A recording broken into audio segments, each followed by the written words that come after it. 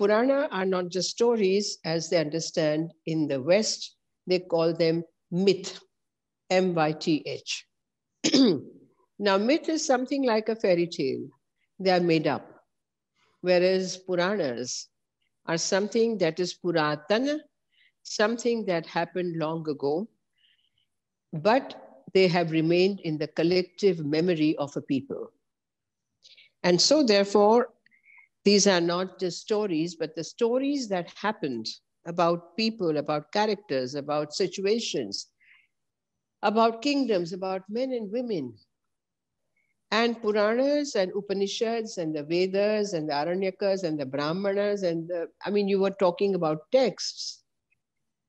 It's mind-boggling even to start, because on one original text, say Ramayana, the story of Ram and Sita, there are more than 1,000 commentaries, and there are commentaries on commentaries, and there are poems and prabandhas and natyagits and so many genres from that one text.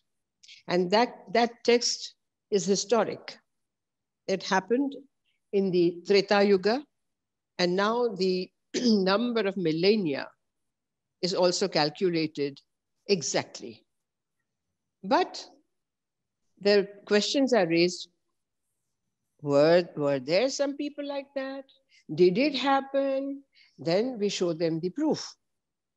What is astronomy, the stars, the planets at that time, the Ramasetu in Sri Lanka, and so many things in India also.